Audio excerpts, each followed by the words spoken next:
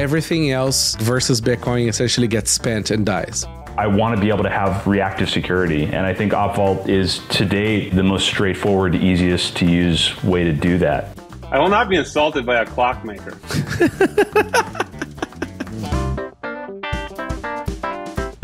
Overall, these kind of ways to make the network easier to both build on and interact with, I think is a really big deal. If Bitcoin existed when we started Twitter, we would not have to go down the ad model path. I mean, it's simple as that. Integrating Lightning into a social network is the killer app. Hello, and welcome to the Bitcoin.Review podcast, where we explore developments and projects with the people who actually make them happen. The show is supported by Pod 2.0, Sat Streaming, and CoinKite. If you're a new listener, I'm NVK. I run CoinKite, where we've been helping people secure their Bitcoins for over a decade. We make the cold card and fun products like the block clock. You can find more information about it on coinkite.com. Today, we're going to get back to OB Vault. Just kidding, OpVault. This new awesome proposal on how we can make people's money safe in the future.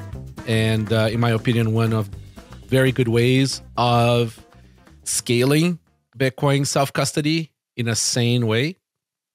And with that, let me introduce today's guests. Mr. James, and welcome back. Hey, thanks. It's always good to be here. This is quickly becoming my favorite Bitcoin podcast. It's not official yet, so don't, go bandying that about, but we're on the road. If I knew, you only took to invite you a couple times here. I mean, I would have done that earlier. Mr. Rijndael. Hey, good to be back. Welcome back. Yeah, thanks. Good to be here. Greg. Hi, sometimes listener, first time caller.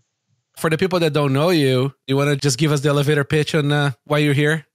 Yeah, so I've been working with James a little bit on this OpVault proposal, and that's why I'm here. Glad to have you. Ben the Cartman. What's up, guys? Happy to be here again. Big fan. So, guys, a lot has happened in OpVault since we had here. Have you here? I think was episode 23. And at that time, you had not even made the BIP public yet. So a lot changed. So, James, do you want to just sort of first give the people who may not know what OpVault is, just give us a quick primer on it, and then we can get into a bit of, what changed and everything else. Yeah, for sure. So it's no news to anybody that everybody using Bitcoin is to some degree concerned with custodying. And custodying is notoriously hard because it basically amounts to keeping, key material both accessible and out of the reach of people who want to steal your Bitcoins. So that's really hard in the general sense. But luckily, Bitcoin Script gives us a lot of ways to potentially mitigate the difficulty of that. And so for a long time, there's been this idea floating around of vaults. I think the earliest mention I could find was 2013 in some Bitcoin talk forums. And the basic idea with vaults is you can lock up your coins in such a way that they're still spendable by you, of course, but if you want to spend them somewhere, you basically say beforehand, okay, when I spend this coin, I'm going to wait some period, whether that's 10 blocks or 2 days, whatever it might be. And you publicly declare the intent to spend that coin to some particular destination. And during that period, you can come in and say, oh, wait a second, I don't recognize that spend, or, I didn't mean to do that spend, or NVK backdoored my hardware wallet. And so now I want to, recover those coins or claw them back or cancel that transaction. And so that's the basic idea of vaults. It's a really, really powerful concept. I think it's something that almost everybody would want to do in some form if it were costless. But the problem has been that it's not costless, especially kind of the way that Bitcoin is now. You can kind of emulate this behavior, but it requires doing a bunch of operationally complicated things like generating these temporary keys that you use to pre-sign this whole graph of transactions that kind of fixes your coins into a known flow. You have to worry about all kinds of things there, like deleting that temporary key that you used, or else somebody can, backdoor and disrupt your flow. You have to worry about fee management. You have to worry about fixing addresses that the coins ultimately flow into. So if you're a really, really big company, maybe you can do this and maybe you can eke out some security benefits, but if you're an individual or kind of a smaller operation, it's really not as practical. So I've been kind of involved in various custody efforts, including my own, for a while, and I've been thinking about how to use vaults. And I did like a very simple implementation using CHECKTEMPLATEVERIFY. And this makes vaults kind of more achievable, but there were still some downsides. Basically, CHECKTEMPLATEVERIFY is just a way of saying, hey, we're going to lock these coins up, and they're spendable into this particular set of outputs with like no signature or anything else. And it may be kind of counterintuitive, but you can use that to create these like pre-existing graphs of transactions that are allowable. So you can use that to create the vault structure without having to do this temporary key thing. So operationally, it gets a bit simpler. Can you, I guess, like, since we're crossing a little bit in CTV here, which is like a whole other can of worms. Yeah, and we'll get into that. Do you want to give us sort of like, without CTV, like if a little bit of like technical explanation of like how the vault is created, right? And then the trade-offs, and then maybe like, okay, now if we use CTV, like how the vault is created and what other set of trade-offs are we getting? Yeah, for sure. So in Bitcoin today, if you want to create a vault, you have to decide the allowable flow of transactions. So you might say, okay, we're going to pick this wallet that, so we're going to pick a few things to start with. We're going to pick our recovery path, or like our super secret nuclear cold wallet that's kind of going to be used to interrupt any unexpected transaction. We're going to pick our like warm wallet that's going to be used to actually initiate the withdrawal that can be then interrupted by the recovery wallet. And with Bitcoin today, if you're going to do this, you have to pick your target ahead of time. So like when we start the withdrawal process for this vault, which wallet are the funds actually going to flow into on their way to the final destination where you actually kind of want to put the Bitcoin, whether that's sending it to somebody or uploading to an exchange or whatever. So you pick the various parameters that are involved. And then what you have to do to actually get this behavior in Bitcoin today is you have to decide on what all the possible flows are of funds. So that might be, okay, I want to create a path where I'm putting in 10 Bitcoin to my vault, I wish, right? And then I'm going to allow, a withdrawal of 5 Bitcoin at a time, or I'm going to allow a withdrawal of, 1 Bitcoin at a time. So you basically have to decide on like what the structure of this vault is going to be. And then you have to generate this temporary key, this ephemeral key. And what you do is you send your Bitcoin to this ephemeral key. You pre-sign this whole flow of transactions, kind of whatever you come up with. And then you delete that key and you make sure that like nobody else can ever use that key to spend the Bitcoin, because if they did, they'd have a backdoor into your vault. Yeah. And then we have this question, right? Like, how do you prove that you deleted a key? Which is nearly impossible. It's literally impossible, to prove to yourself, to prove to auditors, whatever.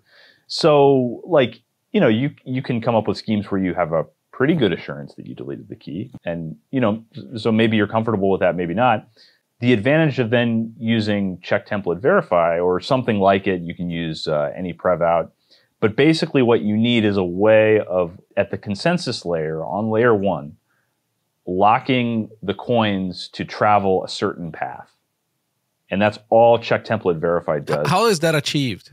So what you do is, what CheckTemplateVerify says is it has one argument, which is the hash. So you do, like in your script, where in your script you might say, hey, I require a signature from the private key that has this corresponding public key. The way that CheckTemplateVerify works instead is like, hey, I require the outputs and some other information about the spending transaction to look this way, to hash to this value. So it basically just uses kind of like 1/2 of what's called the SIG hash right now. It uses basically the output side of the SIG hash as well as some other stuff to just lock some coins into being spent into a particular set of outputs. But then what you can do is, maybe the programmers out there will start to follow. You can recursively use CheckTemplateVerify to build out this like tree of transactions that you're pre-committing to. And it turns out you can use that technique then to build a vault that removes the need for this temporary key. So you get rid of the key deletion problem if you actually use check template verify. And you also get rid of the need to persist all the signature data for your pre-signed vaults. Because if you're doing vaults right now in Bitcoin and you're pre-signing this big graph of possible transactions that you can use to actually make the funds move, you have to save every single signature that you've created, because it's essentially a bearer asset that's controlling the Bitcoin. So if you lose those signatures, your Bitcoin is gone. Whereas in check template verify, like the signature is just the content of the spending transaction. So you don't actually need to save the signatures. You just keep track of the parameters you used to generate this graph of transactions. So check template verify actually does make the vaults on its own. It makes vaults like quite a bit simpler operationally. But where it still falls down is in check template verify, it's very, very constrained, because you have to spell out kind of exactly what the nature is of all the outputs that you're going to be using. And so you have to decide on which wallet you're actually unvaulting to. You have to decide on what kind of fee rate you're paying, or what your fee structure is. Like maybe you have some, child pays for parent outputs. So you're still kind of locked into a very particular flow of funds, a very particular set of parameters. Right. So, I mean, do we still need the nuclear key? Something that we have a full backup from? On CTV, I guess that's not possible, right? You're now truly committed to that template and to what comes out of that, right? You no longer have your nuclear option, really.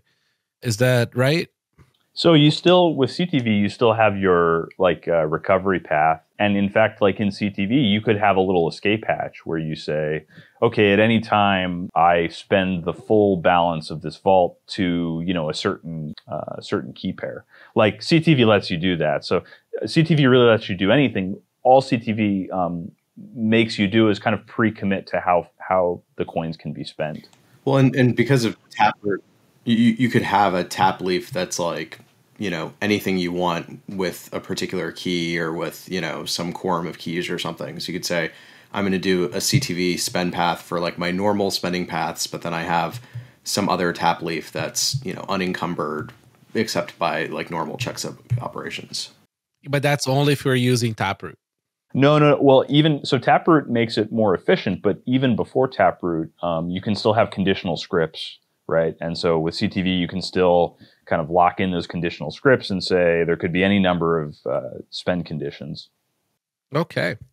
So what you're saying is now, like, your proposal sort of like, it's kind of still the same, but you're added the fact that now if you have CTV on it, right? I mean, you can make the vaults more usable and more realistic, and sort of, not make them so convoluted as they were before because of the ephemeral key issue. How are you resolving the fee issues on CTV? Yeah. And so to be clear, we're still talking about like history. This isn't anything to do with the new vault proposal. This is kind of like how we got to the new vault proposal. But fee management's really an important thing to worry about when you're thinking about vaults, because you're locking coins up, for potentially, you might leave these coins in this vault for, years and years and years. You might, withdraw it next week, but it also might stay there for a long time. 100 years. Yeah, exactly. And so if in the meantime, the fee market's gone crazy, as maybe we all hope it will in some sense, and fees are much, much higher than when you initially created the vault, you can get into a lot of trouble if the fee rate that you actually kind of put onto these pre-formulated transactions isn't high enough. And so one technique that you can use is basically locking in some outputs that are just used for fee control. Like you could have a sort of dummy output that maybe anybody can spend, or goes to a. Would that be kind of like an anchor output or something? Exactly. Yeah. Exactly, like an anchor output. But the downside there is that right now with the relay policies in Bitcoin, if the transaction that you're trying to fee bump with an anchor output has too low of a fee rate, you can't even broadcast it in the first place. So, like, I don't want to get too deep into mempool stuff unless you want to get too deep into mempool stuff. But we can do that later on, but yeah. But the point is, like fees are really hard. And with our relay policies today, it's still almost a non-starter for CTV-based vaults. Can I pipe in just real quick? Yeah. So there's kind of two ways of bringing in fees real quick. One is people call it bring your own fee, where you add an input and a change output, right? So you can add this dynamically. And the other is child pays for parent, where again, you have this anchor and you spend it. So basically for JamesOB Vault idea, he had to kind of shoehorn one of those ideas in there. Okay. So like, do you want to tell us now, like, how the proposal has sort of like evolved and like where we are at now and how's it looking? Yeah. So let me just like reframe a little bit and emphasize the conversation's gotten really complicated really fast. And maybe a lot of people are wondering like, why the hell are we going to all this trouble? That's okay. Like, they're smart enough if they're listening to this. Yeah. But there's some really cool, I mean, like if you think about having this divorce between recovery keys and like your sort of like warm key or everyday key or whatever, you can do some amazing things. Like you could generate like offline keys that are only on paper and only get exercised in the recovery path, in the unlikely recovery path versus like your everyday stuff. But anyway, so all that to say, I think it's a really important use case. And so we came up with this proposal, OpVault, which like kind of takes CTV and builds on top of it. Initially, I just kind of came up with a completely separate thing that was the simplest thing that achieves vaults. But then I realized that actually encompasses CTV, as Ben pointed out on the mailing list pretty quickly after I put the proposal out there. But so, yeah, since last time I came on here and was talking about vaults, Greg and AJ have really made some substantial improvements to the proposal in the sense that, like, when I designed it, it was kind of from a naive standpoint. I haven't done, like, a tremendous amount of script, certainly not as much as Greg has. And I kind of came at it really just, like, kind of designing for one particular use case for vaults, which I think is pretty general, but it doesn't compose well with, like, the rest of Bitcoin. So it introduced a lot of, like, weird requirements for changes to the script interpreter that, like, aren't that like long in terms of lines of code, but conceptually they're pretty big changes. Like I had this thing where you commit to the recovery path that you're going to use by hashing a script pub key and then later on presenting a script pub key. So there's just like all this kind of additional stuff that I had to introduce. But Greg and AJ kind of found a simpler way that's more idiomatic to Taproot that really, I think, simplifies and makes the proposal more composable. Greg, do you feel like you want to like talk a little bit about what your thought process was there?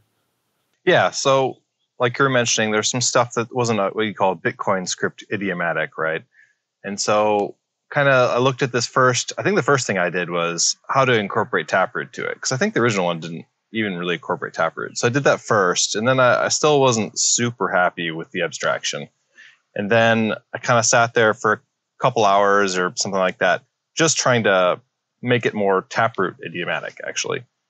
And I came up with kind of the halfway step measure, which is saying, let's use the Taproot structure to kind of flex the conditional kind of script we actually want, this recovery versus unvaulting path functionality. And that's where I came up with this kind of like forwarding idea where it's, you take essentially a script you want to forward this to as the staging area and then leave everything else the same. The recovery path just kind of stays there, doesn't get changed, but everything else gets, the kind of trigger path gets changed.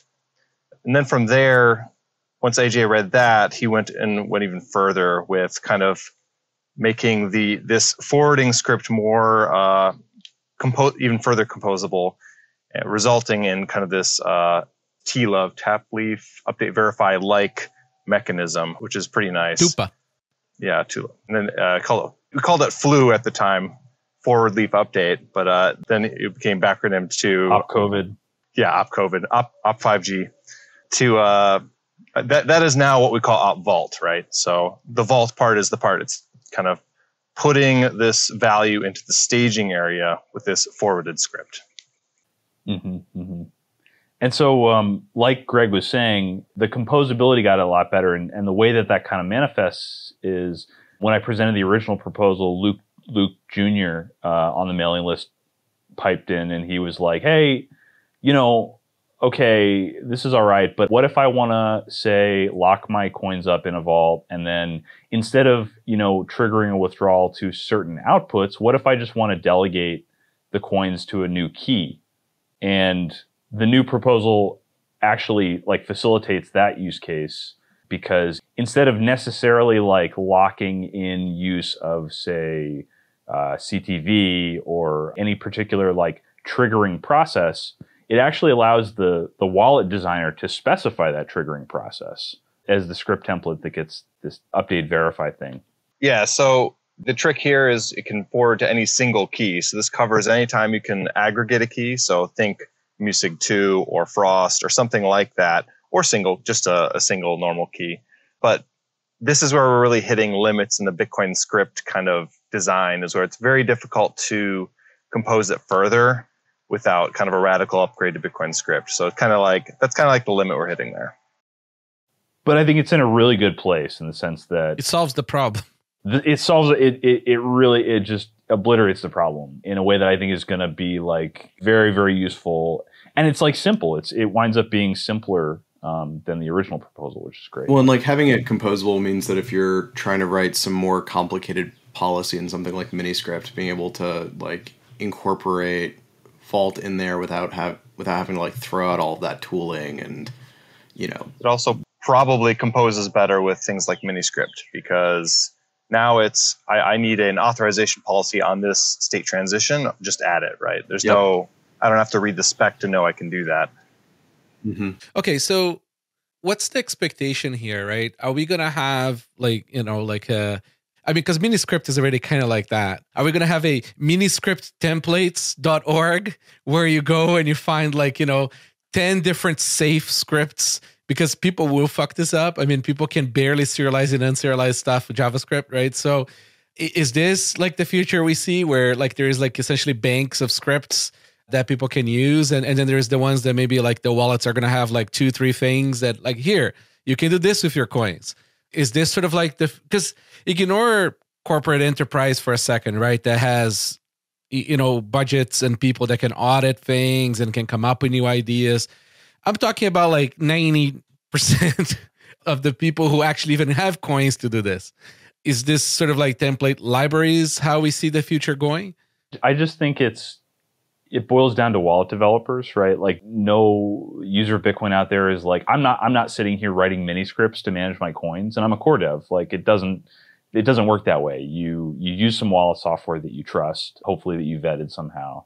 And so I think really when you're working on a proposal like this, you're thinking about how can I make it easy for wallet developers to actually adopt this stuff and implement it safely. And and like the guys are saying, how can I mesh with the existing ecosystem of things like Miniscript and output descriptors. Okay, so I mean, output descriptors just seem to be like now the shell, and then we got into Miniscript, which was essentially like just a fancy way of doing output descriptors. Yeah, it's a superset. That's right. They fall under the same umbrella now, apparently. Yeah. I mean, then we're going to have now, CTV templates, right? But yeah, well, it's like, output descriptors are C, right? So like script is assembly, output descriptors are C. We now have Python, and so eventually we'll have JavaScript. So also the good news is Jeremy Rubin already has a branch of Miniscript with CTV. So he's already done that hard work for us. And like the CTV stuff's dead simple in terms of coming up with the templates. It's like a 8-line Python script, basically. So, I can picture this future. I can sort of like be pretty excited about it. But at the same time, it's like, okay, holy shit, we're adding all this complication to Bitcoin now.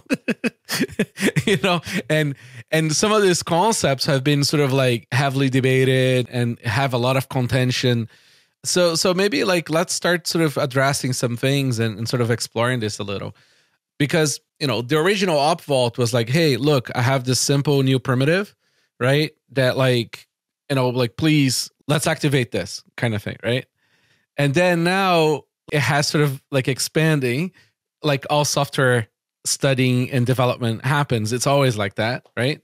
I mean, new people come in, some give good ideas, some give bad ideas, and sort of like it mashes up, and then you sort of like start evolving, especially in Bitcoin, because that part of the development is fairly academic, right?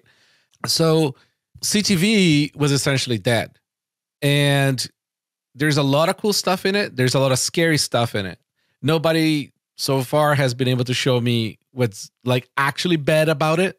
So why don't we sort of like maybe steel man some criticisms and then try to sort of break it down? Because, I think that by opening CTV up, like essentially opening up this proposal to more grief, even though it might be the right solution.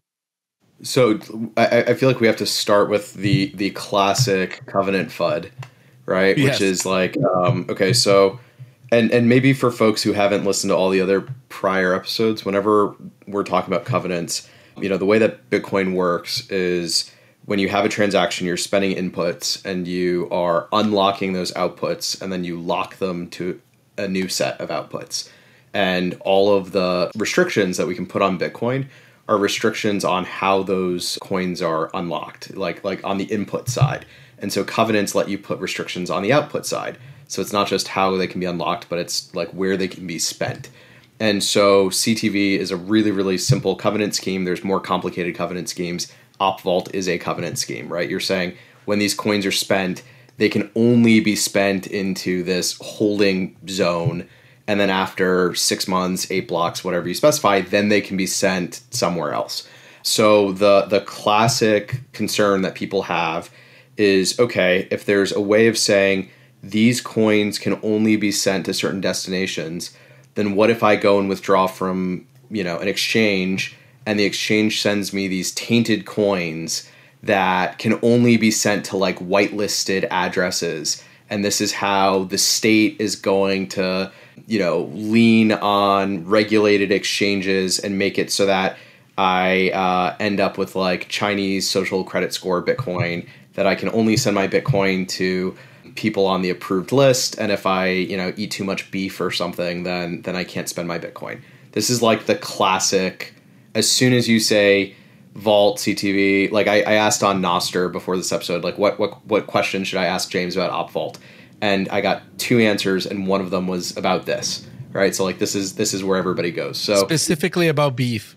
Specifically beef. It's all beef and Bitcoin. So the concern is, I'm going to hit withdraw, and the coins that I get are going to have these restrictions on them that I did not opt into. That's going to control how I can spend my Bitcoin. And it's no longer my Bitcoin. It's my Bitcoin at the pleasure of the exchange or the state or whatever. Right. So the obvious counter to that is that like covenants are a really bad way to do that. And in fact, today you can do that with multisig.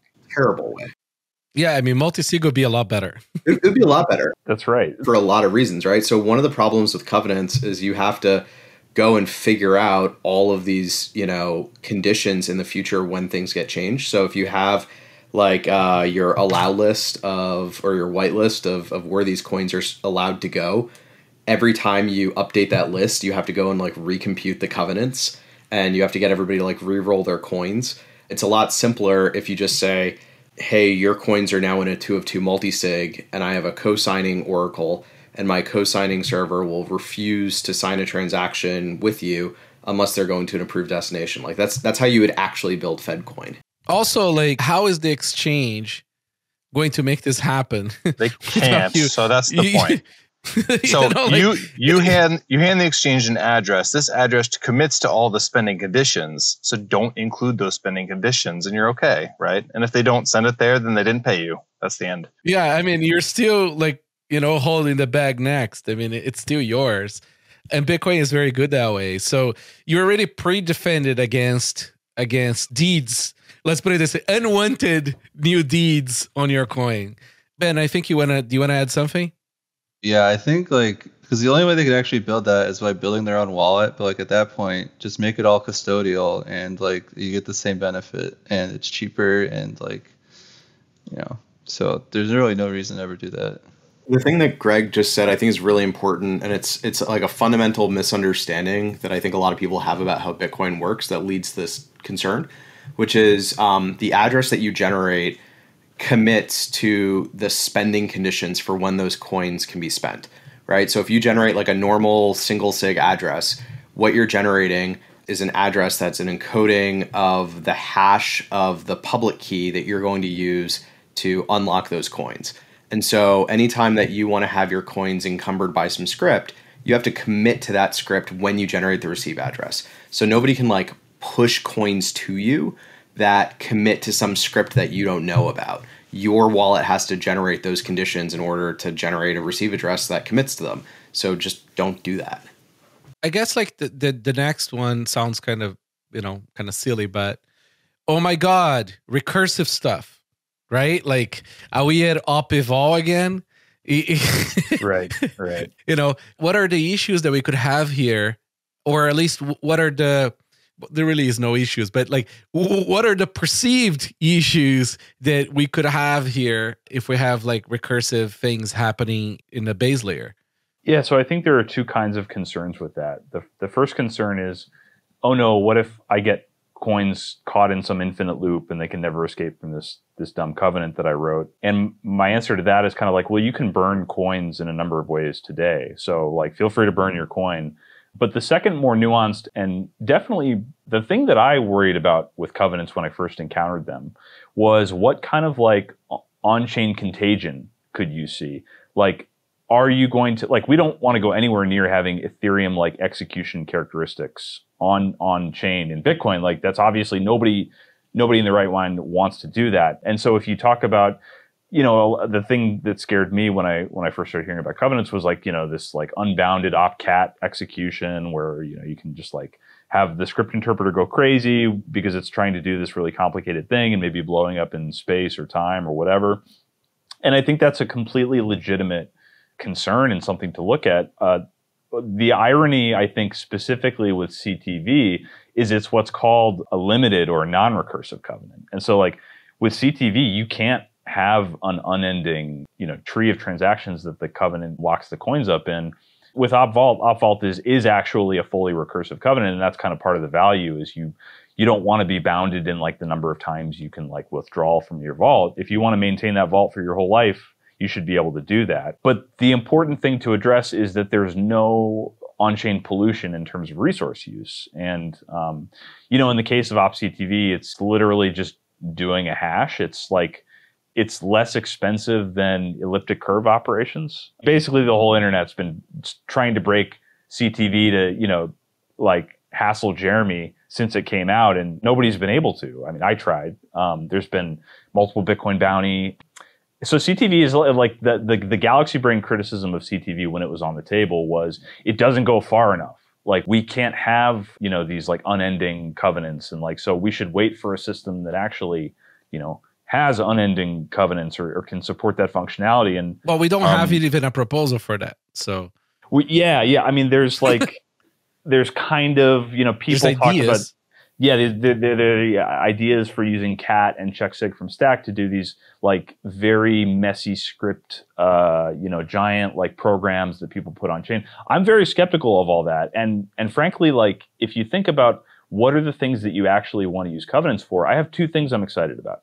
Number one is vaults, which like literally everybody using Bitcoin should care about because it's about like safer custody. And number two is something like coin pools where, you could actually scale Bitcoin by sharing UTXO ownership in a trustless way. Coin pools is still a science experiment. And I hope to God it happens because we need it. But it's very much a science experiment. Nobody really understands it. Vaults are extremely well understood. And so I don't really care about general covenant mechanisms because like the two things that I'm excited about are kind of like squared away in my mind. And, OpVault hits the first use case really well.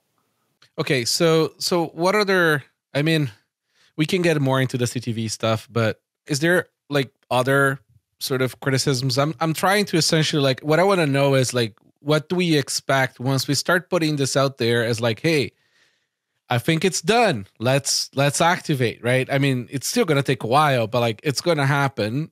Right. And I want to just preemptively understand, like, what's coming here and how do we address it? Because, this is Bitcoin. I think like another question that I've seen around is, hey, we have Miniscript is like getting better.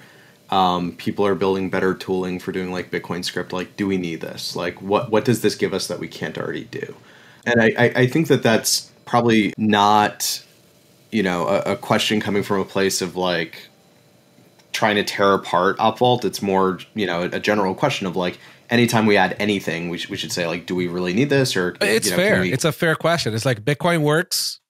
with like original pre BIP32 pay to key, right? So like I mean, why do we need more stuff, right? I mean, like it works. Why are we risking our golden goose? And NVK, it's a great question. And it kind of gets to what you were mentioning in the episode with Polstra and Waxwing, which is like, well, we already have Taproot and you can do these complicated spending conditions with Taproot. Why isn't that sufficient for kind of the vaults use case? And the answer is pretty simple. Like it may, we may have to chew on it a little bit to kind of fully articulate it well.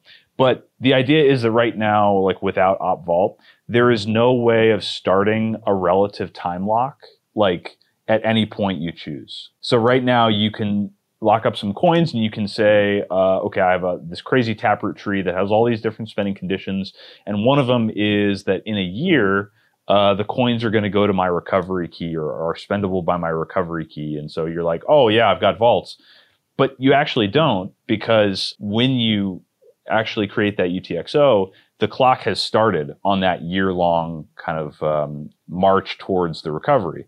And so what you wind up having to do is, like, say, rotate your coins every so often. And there's a trade-off then between how often you have to rotate your coins and when they become accessible by the recovery path. There's a few problems there too, right? I mean, you lose your privacy once those coins move, right? Or depending on how it's set up, but it's like high risk of privacy loss. High risk of, your target recovery path having issues too. Like it's just one more thing you're getting forced to use, even though you weren't going to use. One funny thing I think it's going to happen with the best version of OpVault that comes out is that, some dude is going to point his, say whatever, like 1 million sats to a phone wallet, right? When he was building the script, 50 years pass. And nobody touches that, and that vault sort of goes to that phone as recovery. And all of a sudden, the guy has $10 million on his phone. And hopefully he has a backup. That's where the people fuck up, right? Like, it's in this sort of like, it's very hard to think in the future. So having things that the clock starts are kind of a problem too, because that execution will happen if you don't do anything, right? It's like starting a fuse. And like, I think that operational complexity gets worse when you think about the ways that people actually spend and use Bitcoin. So if you're doing some weekly or monthly DCA and every single one of those UTXOs has its own timer that starts the minute it hits your wallet, you now have a ton of operational complexity to deal with. Like, oh great, every month I have this laddering, rolling expiring time lock that I have to flip. Instead of just saying all of these go to a common vault construction, and then when I want to be able to spend from my savings, I start the clock, when I hit spend, it takes 3 months or whatever, and then I have a recovery path or I have my normal spending path. Right. And it's worth pointing out that we're only even talking about the OpVault use where, like, OpVault protects you if you lose your key. Right, we're not talking about intervening in a key theft or preventing, the theft of your Bitcoins. There's just like simply no way of doing that today, especially when you start talking about all the cool kind of recovery methods that you could use, whether it is like some kind of a crazy offline, cipher wheel key that you generate, or whether it's a 3 of 5 social recovery that you distribute to your family, or whether it's some kind of like long time lock thing, or whether it's like all these conditions under a single Taproot tree. Like, you can really, really get an incredible degree of security that you hopefully never have to use. And then in the meantime, you can feel very confident about using, say, like just a single cold card, or like even, a software wallet, honestly, if you have the right kind of watchtowers in place for really convenient transactions, but you still sleep at night because okay, I have, let's say a 2-day time lock. Someone, like there's no way someone's going to walk away with my coins, and I'm not going to intervene kind of in a period like that. One thing I'd love to do is I kind of wanted to do this with Cold Card before, which is you integrate the hardware device into your home alarm system. And this is totally doable. It's just kind of cost and not yet interested in the complexity, and this could be wireless too, which poses other trade-offs. But let's say it's wired, so there's no sort of like tinfoil hat people's concern for this argument. So it's wired, right? Your house alarm goes off. Somebody opens the door of the house at night. A timer starts on the device. And if you don't stop the device timer, the coins go away or the device bricks itself, right? Like super, super easy to do. Like you could ship it tomorrow kind of thing. But the problem is I don't feel safe doing this unless I have other recovery methods that are involved on this, right? Because again, 10 years pass that you had that set up on because the device is good, the setup is good, and ideally you don't touch your shit once it's working, right? So 10 years pass, I can't remember anymore, is that key, that the recovery key really backed up? Where is it? That kind of stuff. I can't remember. Maybe I hit the head in the, on something and I, just forget. The people forget.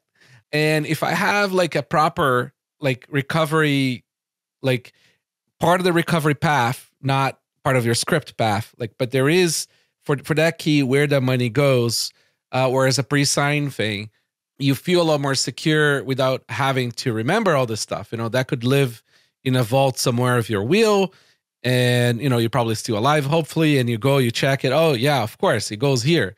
So you didn't get robbed and the money's not gone, right? That's huge.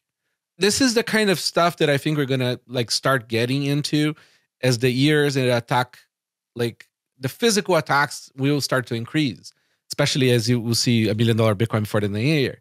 So I think that's a great example, right? Because like that setup that you described, you could go and build today, right? So there's like Home Assistant, which is like open source home automation that you can run on Raspberry Pi. Fuck Raspberry Pis. Sure. But you could like run that on a low power, Unix machine of your choice, hook it up to your alarm system, get a signal over like MQTT or something, and then have a cold card plugged in like CK bunker mode. And have it just like automatically send your coins if, somebody opens the door between 2 a.m. and 6 a.m. or something. That's how banks work. Yeah, for sure. And so, but, anybody who does that is going to have this moment of like, oh shit, I've got this unlocked live device that can now send all my money anywhere. It could still be locked, but yeah. Right, but it's still this risk of like, how much do I really trust this thing? Oh, of course. And so by having a vault construction, you could say like, oh no, if somebody goes and like hacks this device, then I still have a cancellation path. Like I still have some way of clawing my money back so that it's, it doesn't completely compromise everything. Mm-hmm, mm-hmm. Yeah, it's, I guess like the goal, at least in my mind, to the bias to the things I do, the idea is like, how do you sleep at night? Mm-hmm. And the problem is once you have too many nights well slept, you forget. You forget what you did. You forget what stuff is. You forget who has what. And I like this idea that it's not a person, it's the chain, right? I mean, in one way or another, it's like my stuff lives on chain so that like, okay, like at least, like it's not all lost, right? And then you start sort of like digging through the notes and figuring out what's going to happen next. And you also have time, right? Like you have like a decent amount of time that who knows, maybe even rewind it. It goes back to the original wallet, right? Mm-hmm. Or maybe there is a way to cancel it. I don't know, like, does the current proposal have a means for you to cancel something once it's sort of like it's in the time period that like it's going to say there's something is going to happen in, say, 10 blocks, right? Is there a way for me to say, hey, no, stop that? Yeah, actually, so one of the benefits of the new formulation of the proposal is originally that wouldn't have been possible. But what you could do now is you can include a tap leaf that is like all these coins are immediately spendable back to the original vault. And that gets preserved in the tap tree as the triggering process happens. Is that the kind of T-Love change to it? Is like as long as this tap leaf is in the output, then you're good? Is that where that came from? So I think if I remember right, when we talked about this, it was using the OpVault recover path. So you basically have additional recover paths that point to like a new, it's the same vault, so to speak, but it has to be slightly different because you can't commit to itself. But you basically have a cancel path. Greg, I'm even thinking you could, if you just had a leaf in the tap tree that was the same exact vault parameters as like what you had originally started, that's like an always cancel or always go back to vault initiation, right? It always resets back to the initial state, right? Yeah. So here's a cool thing, right? Say, that home issue happened, right? The guy hopefully didn't kill me. He saw that, there's nothing I can do. And, but I still feel like the system is like reasonable. And say, for example, I have a 2-week wait out period, right? That I can still cancel. But to cancel that, I have to travel to like a very distant land where I have a specific key that triggers the cancellation. The whole beauty of this is that nothing moved, right? Like coins not moving is a feature, not a bug, right? So like that's where like my head is at with a lot of this stuff. It's like, how can I build this scenarios and like, I don't know, like I hope that at some point soon we start having like some interesting user stories, right? Like of like things that you can do and how you actually achieve them, and how do you construct them, and like both script wise, but also like how do you deploy them, right? Okay, so is there other aspects of this that should be part of this specific moment of the conversation? Yeah, I think so. Like there's another thing people have worried about in the past, which was a surprising one to me, but in hindsight, it's understandable. I think a few people on Twitter have asked, like, okay, well, if you've got this Vault thing and I go and, send some coins to a merchant when I'm buying something, but I have this ability to cancel and claw back, can't you scam the merchant by, trying to pay by unvaulting and then reclaiming your coins? And yeah, the answer is, of course, like the merchant's wallet expects the coins to be sent to a specific address, and you can't actually get to that specific address until you're out of the withdrawal period or the trigger period. So one good way, I think, to sort of exemplify this a little bit simpler is the receiver controls the deed forward.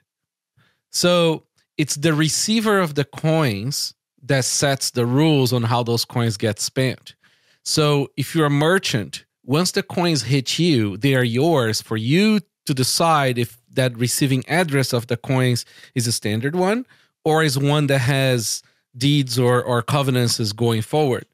And I guess like I kind of oversimplifying, but I think that this is the part that people don't seem to get, is that the sender doesn't really have control over the coins that you received. It's only you, the receiver, that can control that forward.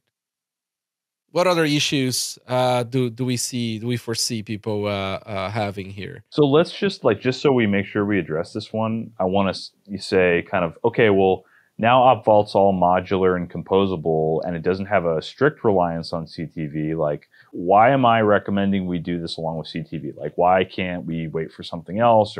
And the answer there is, so number one, like to do vaults, you need some way of saying, okay, I'm publicly committing to these coins going to a fixed set of outputs. So you just kind of need that behavior. Number two, CTV winds up being the safest way to do that and the simplest way to do that.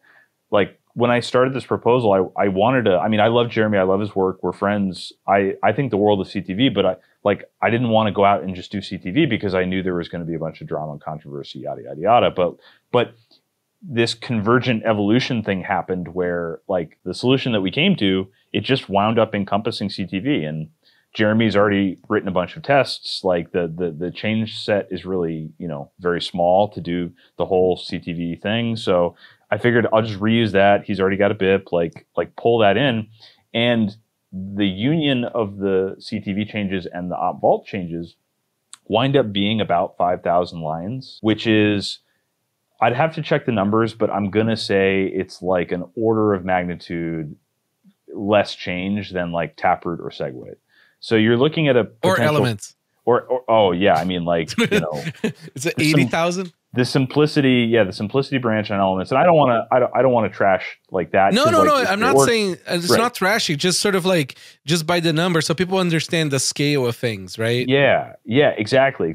And so that's, I guess my point is like I want to return to an era where like we can look at small soft forks, because Segwit and Taproot were complete reimaginings almost of like various aspects of Bitcoin. And there were massive like engine overhauls. And this is a change that's a lot like check sequence verify or check time lock verify or check lock time verify, like really well contained, pretty modest, simple changes. And so both CTV and OpVault like are a very manageable kind of small set.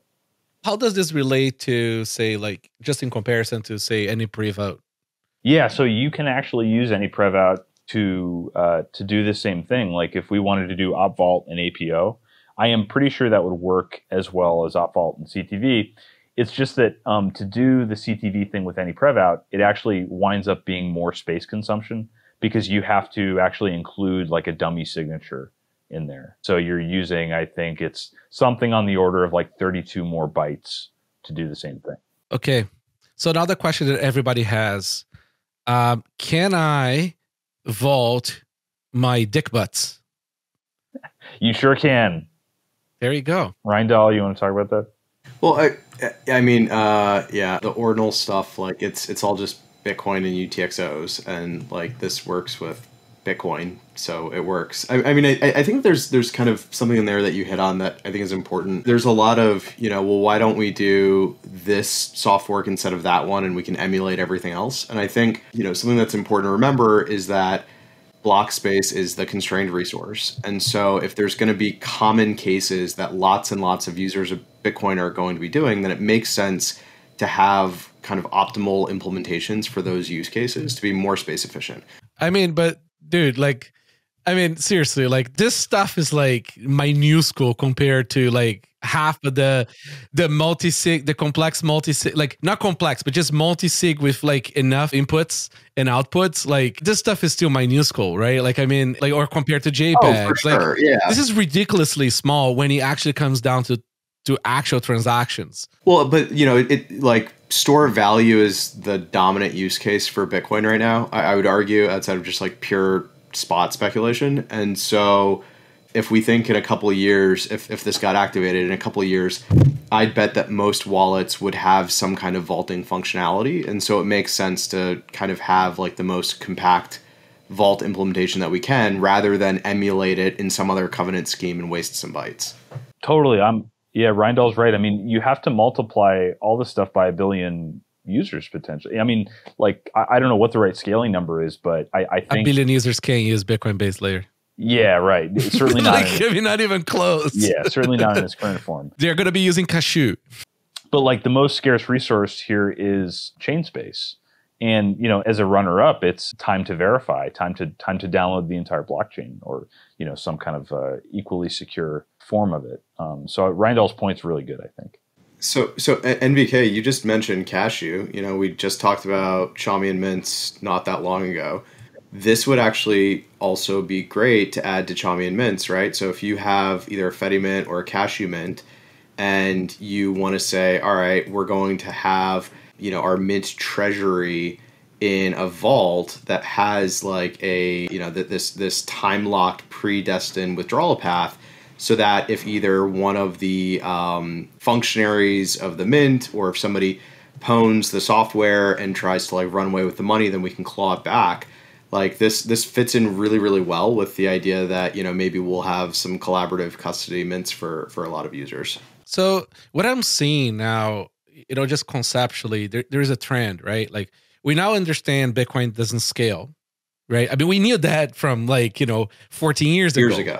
But like everybody else is sort of starting to catch up with the fact that Bitcoin, even if you make the block size 10 times bigger, right? Like it doesn't scale, right, to 8 billion. By the time that we are done with this, it's going to be 10 billion people in the world, right? So we have to find solutions to keep the extreme high value transactions safe, right? The extreme high value, like vaults, that being UpVault or just vaults, safe. These are not going to be people's phone wallets on base layer, right? And we have to manage to keep all the L2 stuff safe, right? So you have the vaults that feed liquidity into Lightning pools, right? That sort of fund all the LSPs and all that stuff. So you need to keep the coins that feed those safe in enterprise environments, or in sort of like, small business sort of solutions, right? And we have to do this transnationally, which makes things extremely complicated from a regulatory point of view and actual operations, right? So like you have, say Block has a head office in Canada, a head office in the US, a head office in Germany. They all have 3 different sets of laws. They all want to put everybody in jail. So like, how do you resolve these problems with like the whole compliance shit and not get robbed, right? Mm-hmm. So the trend is like, how do we resolve all these L2 custody of a lot of monies? And then you have the clearing of essentially Bitcoin is wires, right? Eventually, you're going to have people just clearing between each other, like large amounts of economical value in a smaller possible transaction because the blocks will be full. And then you have this L3 solutions, right? Where they don't necessarily clear to Bitcoin, but they're leveraging Bitcoin either to Lightning or directly to create even further atomization of those economic movements, right? Mm-hmm. So because Lightning also does not scale to 8 billion people. So you're going to keep on creating this atomization on top of atomization, right? But at the end of the day, you still have a problem. Where's the Bitcoin private key? That's right. Right? Like, and it's a lot of money on those as we keep on moving into this like higher levels of trade-offs. And I keep on going back to the op vault. That's what my interest is in. Is like, how do you do this stuff? And like, you can't do it with just ECC calculators, right?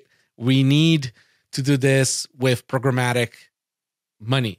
So that's like my little short rant, optimistic rant there. I think you're 100% right. If you imagine there's a likely world where Bitcoin's success is kind of like you have a constellation of 10,000 Fedi-like systems that are all interconnected, maybe with something that looks like Lightning. You need a bomb-proof way for each of those little subsystems to secure their big pool of capital. Like that's just unquestionably secure. Like, so we need to develop patterns where if you're running a Fedi installation, like you just know you're not going to get hacked. You know you're not going to lose your coins if you're following a certain procedure. And I think, vaults are a big part of that. Ben, any interesting sort of like side tangents here between vaults and DLCs? I've heard that you like DLCs. I'm a fan. Yeah, I mean, we talked about it a bunch on the previous episode, but I think it was Lloyd Fournier released like a post on the mailing list a few years ago saying like, oh, look, if we had CTVs or CTV or basically kind of any covenants, I think Jonas Nick showed you could do it with ANYPREVOUT, and I showed you could do it with old OpVault, and now that new OpVault has CTV again, you could do it the same way, but basically like 10x the usability of DLCs, because say, right, like if I want to do a DLC like on the Bitcoin price with you, Rodolfo, like it's going to be, like probably like 80,000 signatures, and then, doing that on the phone is like, a ton of like processing time and data we need to send. So it's not really like usable for the layman, at least as much as we'd like it to be. But with CTV, you kind of just, or any covenant, you just kind of distill that into like, we both need to generate the same address. And if we do, then we have the same like DLC contract. And that kind of like explodes the usability, I think, and as well as the composability, because now you could like with CTV you could like have like DLCs that like are paid out to not just like my address, we could have it paid out to like another DLC or another like some like thing where it's like, oh, this goes into an address that then splits it among 5 people safely instead of like having to trust a multi-sig configuration or something like that. So it makes the like, you can kind of get into like the world of where like we're getting some really fancy kind of contracts that are like almost competing with the like ETH degen stuff, but like in an actual safe way that's not just like, retarded like JavaScript on the blockchain kind of stuff. It's like mostly off chain, right? Yeah, it's all off chain. We're just like, doing hashes and signatures, but you're able to like do the really complex stuff that's just like a chain of transactions. No, their blockchain is on Amazon. There's 2 archival nodes. That's not a joke. So, okay, great. We love this. This is very cool. How do we activate this, especially now that CTV sort of been added to the hat? This is going to be, Bitcoin activation should be excruciatingly painful. I know engineers don't like to hear that, but it kind of should. That's a defense mechanism. But how do we get there? From here, it goes to AJ Town's Inquisition. And what's nice about that is that it's going to allow me and anybody who thinks this is worthwhile to create some example wallet software, to play with it, to make sure it's the right thing, to vet it against like other outstanding proposals. Like what's cool about Inquisition is you've got active right now on Inquisition, you've got APO, CTV, some of Greg's mempool stuff. So we'll get to see how it plays with some of the other proposals out there. But, you know, I mean, so I'm obviously biased. I've been working on it a lot. I'm going to continue to work on it, obviously, and do whatever I can technically, but probably there need to be other people who advocate this. You know, if other people find this important, they're going to need to speak up and, you know, kind of signal that they actually want it, because I'm not in the business of selling, you know, consensus changes. Oh, but you are. You have to. That's how it works. That's what this is. No, but like this is literally what this is. Yeah. Yeah. Welcome to the sales job, James. That's right. Welcome to hell. So the Inquisition thing, I think, is super important, right? Because, like, I think one of the problems that CTV ran into, for example, is, and like I don't want to beat up on CTV. I think it's just like a good illustrator. No, please beat it up. Like, it's going to be all brought up again. You know, CTV could do a lot of things, and I think a lot of people had trouble connecting the dots between, okay, I have Bitcoin, it works for me now. Any change to Bitcoin is a change to Bitcoin. Like, what am I going to get out of this? Like, why does this make Bitcoin better for me?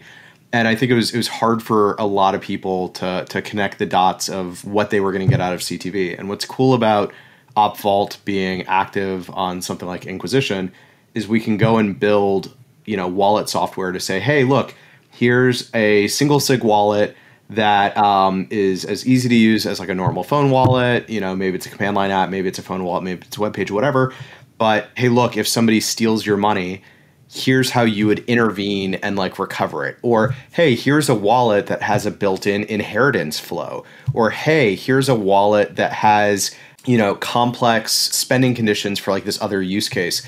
And people can actually like try it out and start building some intuition for how they would actually use these things in their life. And I think, you know, the way, if we want to do, I'll call it a community-driven or a user-driven activation of a fork, I think people have to really understand, like, if I'm going to go and run this other software on my node and opt into this new set of rules, like, what's the economic benefit for me? And so giving people tangible ways of feeling that, I think, is really important. I mean, all people really need to do is try to change to a new phone, and they're going to realize how many of their wallets are lost, how many have a super ultra complex, completely stupid, retarded way of like recovering in case you do lose the key because they don't have a seed. It is surprisingly surprising how much these things touch you as soon as you try to do any changes to your setup. So, okay, so there was like, for example, say Liana, right? Where they're trying to do some of this sort of fake covenants by just doing a bunch of pre-signed scripts. You know, zero interest from people, really. I mean, realistically speaking, nobody cares. Nobody is interested. So how do we get some of this apathy combated? Because nobody's going to do Signet. Nobody's going to like try with fake coins. Is this like a whole other, let's make little videos, let's do this, let's do that? Like, is there like enough appetite, enough budget really from people that care enough about this to do a lot of this work?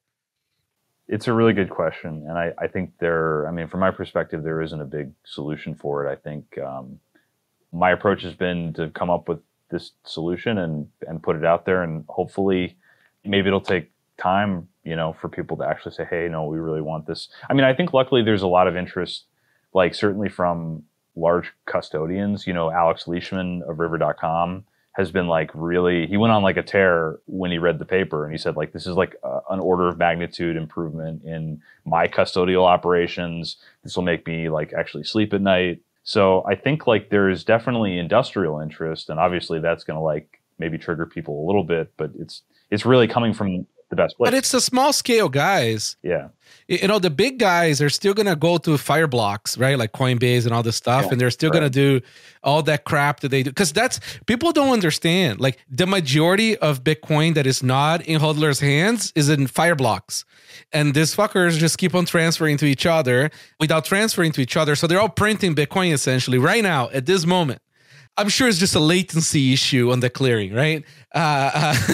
Just enough to add a little margin to that position. So like, what I like is that because, say, for example, River, right? So Alex Leishman, you know, even though he's going to write it in Elixir, which is going to be a problem. So let's say Leishman. Is he really? Yeah. Yeah. Yeah. So let's say like, he has this company that is sort of like a mid to small size, Bitcoin brokerage, right?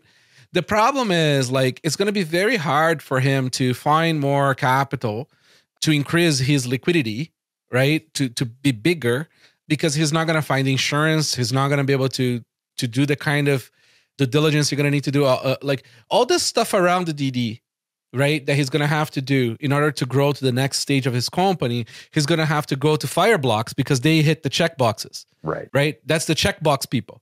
So what do you do if you don't want to go to the checkbox people? We had that problem as a company way back in the day. Like, it's like, fuck the checkbox people. We're just simply not going to do it. Or just more generally, like if you have unlimited budget, like you could build a really kick-ass vaulting system. Like, but it's not going to be certified. Well, right. Well, and it's not going to be cheap, right? Like if you have a lot of money, a lot of people, and a lot of hardware in geographically distributed locations, like you can build a kick-ass vaulting system.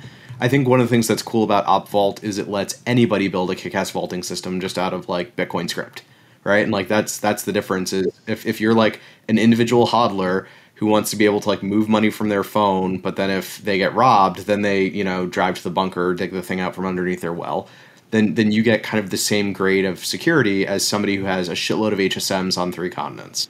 Well, actually better because, the HSMs could be hacked. Yeah. The vault can't. Sure. So, no, but it gets weird, right? Because, see, the Fireblocks have all the FIP certifications, right?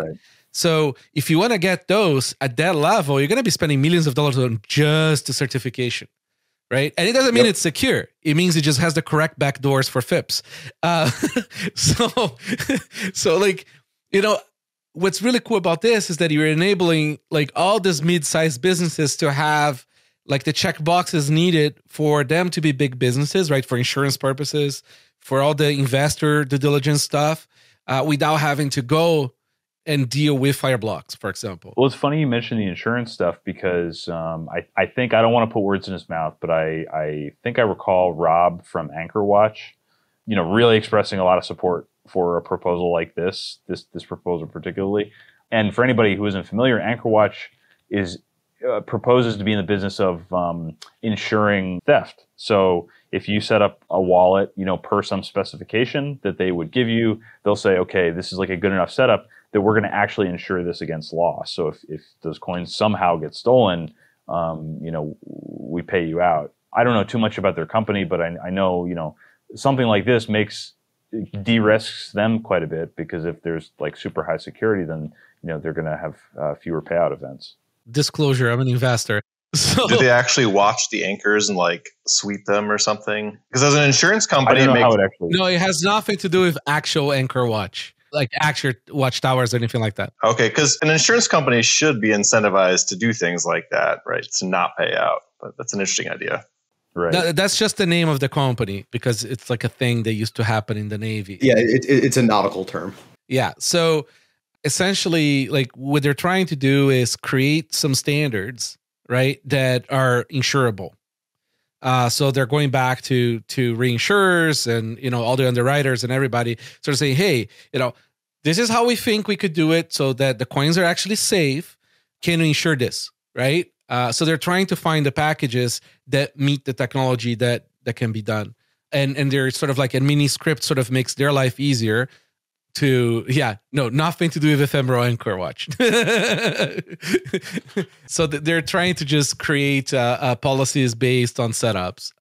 And if you want to get your ear talked off, just ask Rob about Miniscript. So yeah, guys, what else here? Okay, so let's go back to the painful topic, which is like, how do we activate this? Rijndael's shaking his head. Yes. So I'll pipe in a little bit. I think we still need review cycles. So people read the bit and the documentation about like use cases are all fired up, but not many people are fired up about reading specs and trying to see if it makes sense. So I've been spending some more time on that too, back and forth with James and others. And I think that's got to continue for a little longer while we figure out the Signet stuff. So that's my intention at least. Yeah. So like, I'm not suggesting we're like imminent to activate this. I know there's still like, months, if not like maybe a year or two on how like we're sort of like, okay, this is it, right? Like everything is great. Everybody agrees it's great. And then we can start the argument about how to activate something. It's just, I have a feeling that this one might be the one that reopens the activation. That and 324 as well. It might be all in an ominous bill kind of deal. Wait, 324 is peer-to-peer encryption. Does 324 actually need a soft fork? Because 324 is just P2P. I think it's just implementation.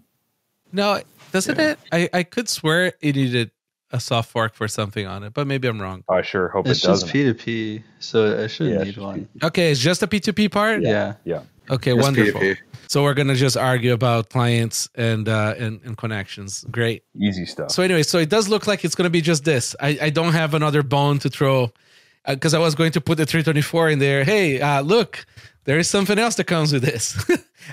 324 is going to be awesome, and maybe the timing works out like at the same time, and so it might be the case that what ends up happening is there's a lot of hullabaloo because there's a perception that it's this big change to add covenants and make Bitcoin encrypted or something, because 324 adds opportunistic encryption to the P2P networking, and it's not actually a consensus change. It's just transport, but the timing might work out that way. One thing I've been thinking about, and maybe Greg can chime in on this, is like what if we eventually proposed a fork that was Opvault, CTV, and APO? Because I know a lot of people have wanted APO for a while. Obviously, I can't judge the use in L2, but the size of that fork is still. Sorry, James. LN symmetry. Oh yeah, no, you're right. Thank you. Yeah, I want to. Oh, thanks, James, for bringing this up. Just today, I got an LN symmetry channel close onto Signet, by the way. So, show that off later. But so these soft forks are all aimed at very specific use cases, improving things we have today, right? We have channels today, like Lightning channels, but we can make them better with APO. We have vaults today, but we can make them better with Opvault. We have DLCs, you can make them better with CTV, that sort of notion. So I'm definitely on that wavelength of sticking kind of close while there's like more fundamental research happening for longer term. I'm not sure what that means. When it comes to deployment, I think that's going to be tough. I don't think we're there yet, but we have communities that are motivated for their specific pieces, and I think that's really important. Just from my standpoint, it feels to me like CTV and APO are very, very baked, and they're very, very small changes. So I could almost, I think from a deployment complexity standpoint, it makes sense to me that if Opvault in the next few months, year, whatever, gets really well vetted and people feel very comfortable with it, it's not a lot of code. And so the three of them together, I could see maybe atomically activating, just because that way, you can test the shit out of something like that. And it's going to be very interesting if there is a soft fork for this much stuff together. Still smaller than Segwit. Well, if you think about it, like Taproot contained way more. Segwit contained way more. Oh yeah, no, I know, but it has one name. Segwit was even scarier. I was there. It was terrifying. It's a lot of code. Yes, but there is just one name of the thing, right? Like people are counting the things. But that's the irony of all this. That's like the Bitcoin community really needs to take a long, hard look at itself and realize that like people got played. People are constantly the victim. For as much as there's like the whole like verify, don't trust thing in the Bitcoin community, like people say Taproot like they know what it means. I didn't know what Taproot meant fully when it deployed. Like, how familiar are you with the specifics of the annex and the way that works? Do you even know that there's an annex? I still don't put money in Taproot. I do, James. James, I used it today. I know what it is. And I'm not talking to any of you guys, but I'm dear listener, like, were you lobbying for Taproot, and did you really understand what was in it? Well, I mean, like, a lot of people are shocked that Taproot is actually 3 bips, right? Like, Taproot isn't one thing. Yeah. I mean, people still don't understand that we added another cryptographic primitive to Bitcoin. Yeah, so, like... it's kind of a big deal. It's just funny to me that these soft forks we're talking about here are extremely narrow, extremely well scoped, extremely well understood, and yet, because of the marketing machinations, like, we got. I mean, and don't get me wrong, I love Taproot. I'm happy we got Taproot. I love all the stuff that it enables, but like, there was not the like broad consensus that people think that they had, because they were very comfortable like delegating their technical opinions to other people. I mean, to be fair, I mean, like, there's very few people who can really, really, really understand that code. Yeah. Like, very deeply. Like, period. Yeah. That's true for a lot of Bitcoin stuff. Like, I mean, people do trust some people to give them some, like, that's where they infer from, right? I think that's part of the reason why there is this backlash. I want to call it almost like ludistic on new features and things, is because, you know, Bitcoin is already complex to begin with, right? And it's progressively becoming ultra complex. And, you know, people just, they won't understand. Like, I mean, it's just not possible. The same way, you know, I don't understand how the brain really works, right? Like, you can tell me as a scientist who studies brains, right? Like, I mean, you know, like, there is a limit. So I have to trust that you're poking in the right place with your knife, right? Kind of thing. And I'm not trying to criticize at all Segwit and Taproot and the way they were handled by the people who helped activate them. I mean, again, great changes. They were communicated kind of as clearly as you possibly could, I think. But I'm just, you know, it's a frustrating state of affairs when something like CTV, and Jeremy, to his credit, pointed out a lot of stuff with Taproot. He pointed out a lot of the issues with the annex, and nobody listened because crazy Jeremy. But I think like his delivery was not ideal. I don't agree with his issue, but we could debate about that later. He did find it was like with Opsec add like a timing, or not timing attack, but like you could like take like 60 minutes or 60 seconds to like verify a block or something. So they did find like some vulnerabilities. No, I know, but like, guys, like, ultimately, right? Like, you guys are all smart, and smart specifically in this field, right? You have to understand that there is like all these other people that just won't be able to like understand it, period. So now it becomes a point of like, it is also your job as the people who came up with the idea to sell it, right? I mean, the Taproot people did a fantastic job selling it, right? Like, so much so that there was zero contention except me saying I'm not putting my money on this shit forever until like I became comfortable with it, right? And the contention became just on the activation mechanism, right? So the whole fight around that stuff was around speedy trial, which I still don't like. But like, you know, like, it's very possible that if the sales job is done right, and I mean this is like not insidious sales, just like like an honest sort of attempt at like really getting people to understand this stuff at a level that they can understand. And hopefully it's just going to be a fight over how we activate it, not over what's in the package.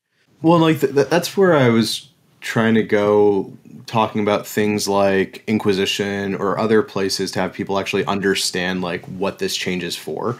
Right, like if everybody can wrap their head around the behavior of this change, what it can do, what it can't do. Like, OpVault does not turn Bitcoin into like the surveillance permission coin.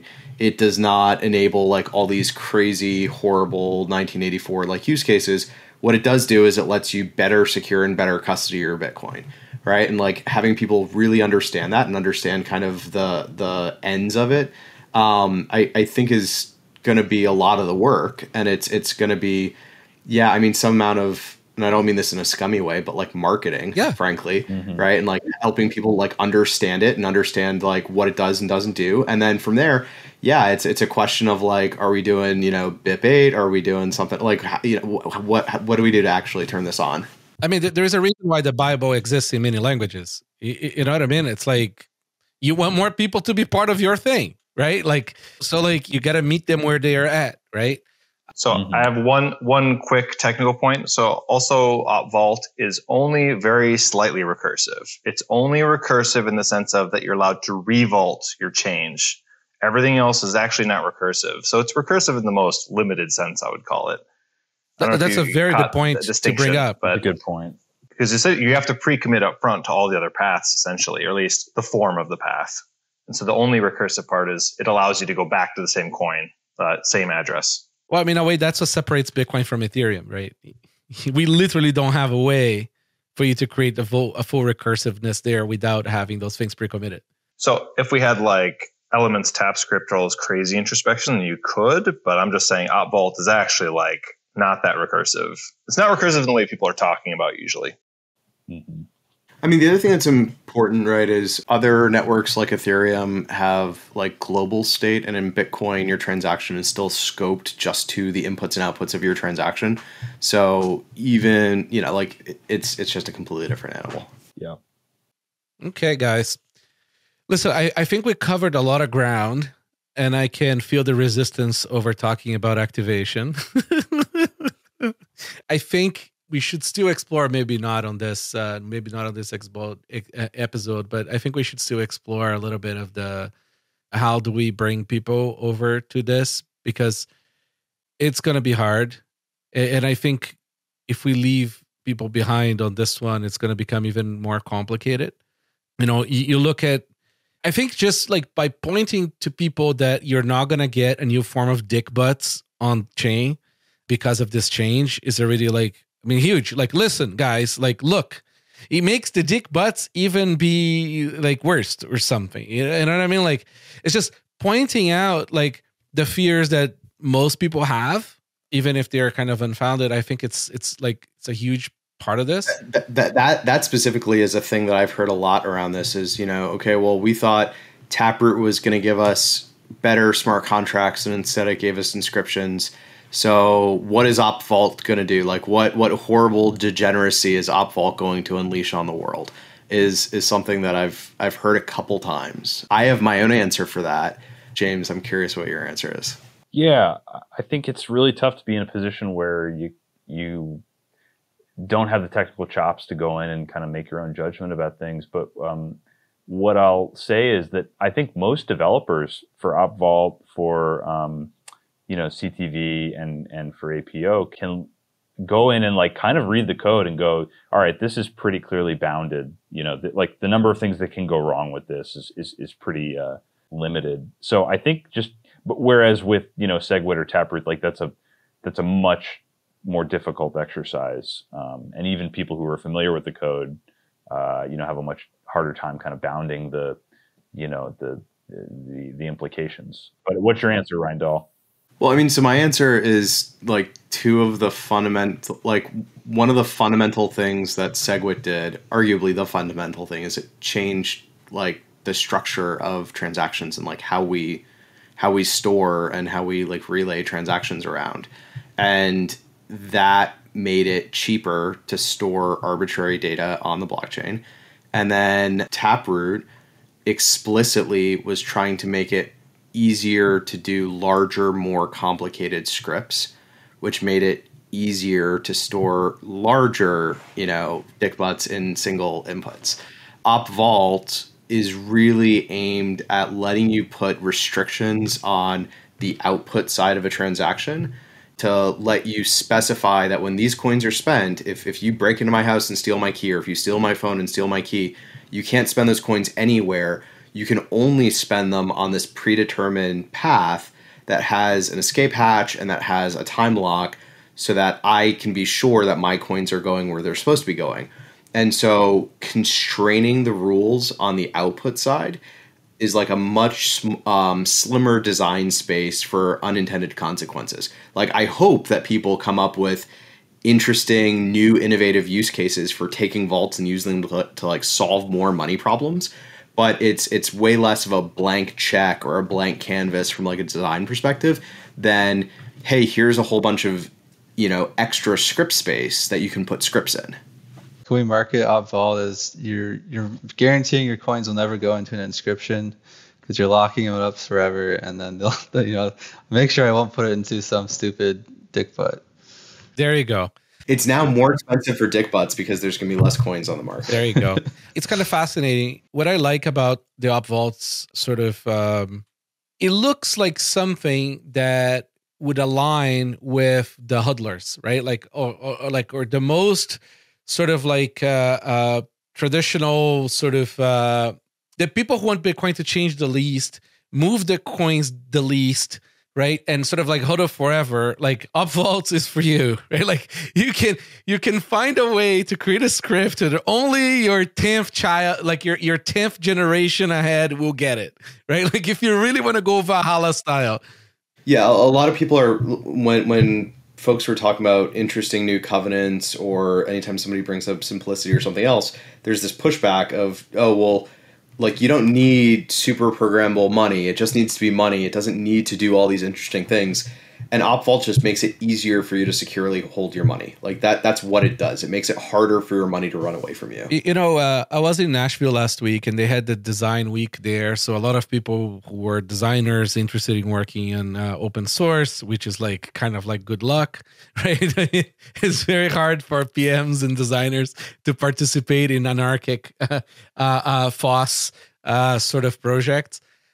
Like maybe them creating like wonderful graphical explanations and sort of like, helping people chew on this, or even trying to explain to them what this does might already sort of clarify to you, James, and whoever else is championing this, like how to best sort of inform people about it, how to create the correct narrative for this. Because so far, I think we're doing a disservice, right? Like we've sort of, oh, it's CTV, or it does this, or it does that. Like people don't get it. It just sounds like we're going to have some insane thing on Bitcoin. I mean, I was scared of CTV when it came out. So I don't know. I feel like the education part is going to be like 90% of the problem. The actual code is the smallest part on something like this. That's right. As an aside on CTV, I think maybe people understandably got confused between CTV and Sapio.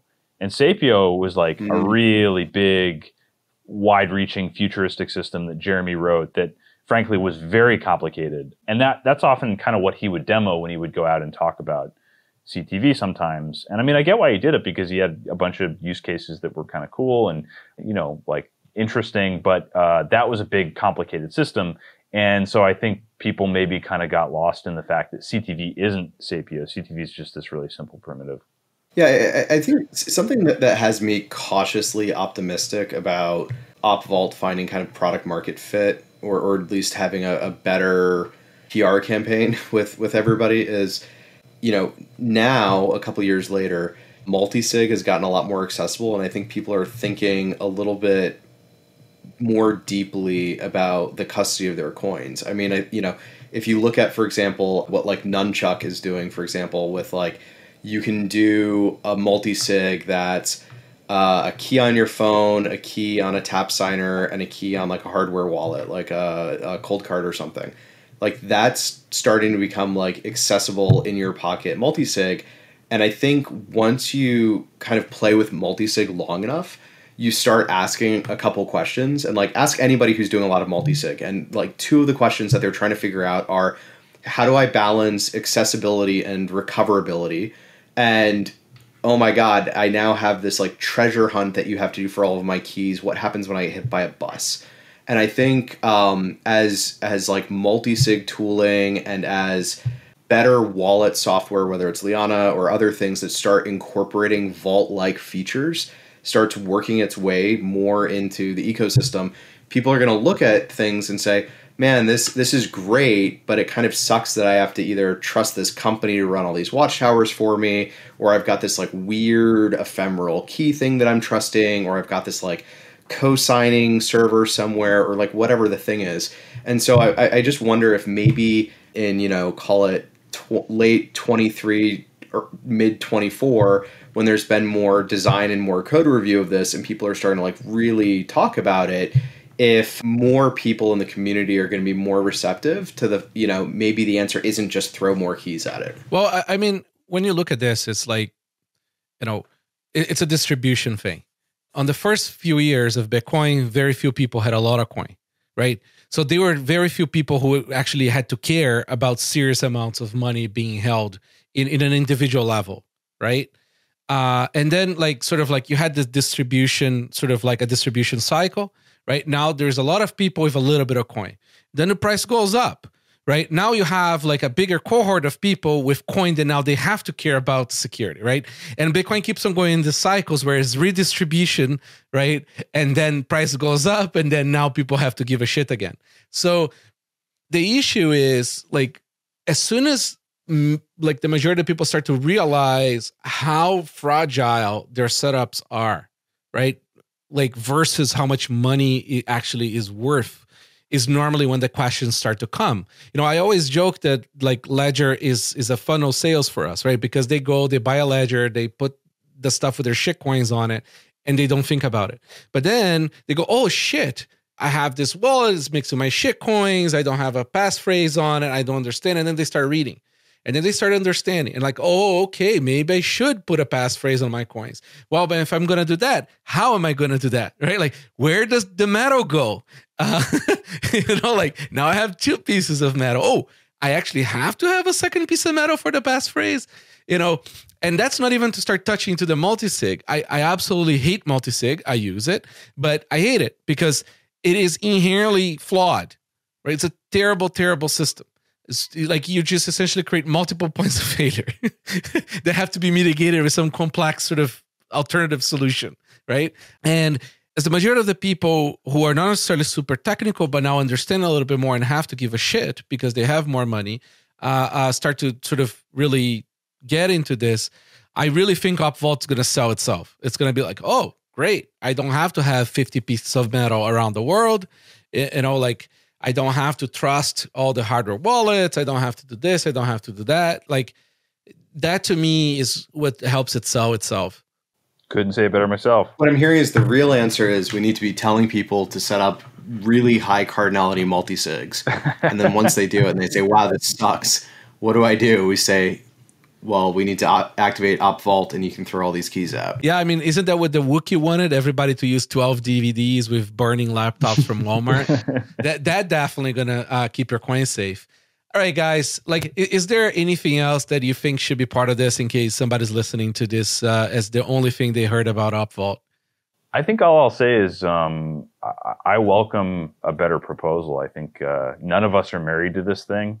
Now that, Greg and AJ have a big part of them is now in this proposal, which makes me feel good because, obviously a little bit of self-consciousness about like designing this thing in isolation. But if there's a better proposal, I welcome it. I really just want vaults in Bitcoin. I really just want better custody for every individual, every, industrial operation that's doing interesting, good things with Bitcoin. It's something we all care about and we need to make it bomb-proof. So really, however we get vaults, so far, this is the simplest thing that I've seen. But however we get vaults, as long as we get them sometime in the next few years, I'll be happy. Very cool. All right, guys. So how about a round of last final thoughts here? Rijndael. Yeah, the thing that made vaults concrete for me was a couple of years ago I read the docs for Revault, which is like the company behind Liana and also like an open source project for doing vaults at kind of like an institutional level. And they have a really nice like architectural description of their system. And it uses a bunch of like co-signing servers and oracles and stuff. But if you read that description and what it accomplishes, and then you imagine what if we're able to kind of like get rid of all of the servers and all of the watchtowers, I think that that's maybe... If you've listened to this whole episode and you're like, I still don't really get like what vaults are or why I would care, I would encourage you to go and check that out. That was the thing that helped me kind of get there. But yeah, otherwise, like read the awesome paper that James put together, read the BIP, and pepper him with all of your feedback. Greg. Last thoughts. I guess I would echo James' last thought, which was basically we're not married to this, but it's the best we've got. And I'd love to see people's feedback, like directed feedback at the proposal as it is now. There are some things I wish the proposal could do, but I just think Bitcoin script is a little too limited to do it. But maybe, maybe I've overlooked something. And so kind of looking at if we can make something better, I'd be all ears to it. Ben, the Carman. Yeah, I think a lot of the conversation around Vault or covenants for the last few years has been like, these are all cool proposals, but we're waiting for like the good one, the right one. And this kind of feels like, Upvault was like a really cool implementation, the first version, and now the second version is like kind of the culmination of like all the proposals we've had over the years into like one kind of beautiful thing, similar to like with Taproot, where it was like, oh, we had these ideas of Schnorr and Mast, and and we figured out a way to like make it beautifully work together. And Upvault, like this 2.0 version, has kind of done that, I think. And so that makes me really happy to see like, okay, this is like the official, like well thought out like version of covenants that our great core devs have figured out. Maybe someone will figure out something better, but to me, it's looking right now. This is like kind of our best approach that we've had so far, by far. And James, any last things? I can't improve upon what Ben just said. So where can people find information about it, where they should be reading, and how they can find you? Yeah, so the BIP number now is 345. So hopefully if you Google BIP 345, it should take you to everything you need to see. In case it doesn't, you can go to my paper at jameso.be/vaults.pdf. And that's a paper I wrote before the proposal was really fleshed out in any meaningful way. So it's kind of just about the background, but it does link to the BIP and I think the Bitcoin Inquisition pull request. And so, yeah, if you want to actually scrutinize the code yourself and get in there and get your hands dirty, there is a pull request up on AJ Town's Bitcoin Inquisition project. I can't remember the number for that, but it's up there with all the pertinent details and test cases. I mean, if you want to see how vaults are actually implemented using it, the functional tests in there are pretty comprehensive and they show you how to set everything up. It's maybe not the most legible because it's obviously meant for testing, but it's kind of feature complete as being an example. So yeah, I mean, thanks again for having us and putting together a great panel and giving the proposal some airtime. Fantastic. Okay, guys, as usual, another, I hope that we bored everybody to death, and I think we've accomplished. Thanks for coming. This was fun. Thanks for listening. For more resources, check the show notes. We put a lot of effort into them. And remember, we don't have a crystal ball, so let us know about your project. Visit bitcoin.review to find out how to get in touch.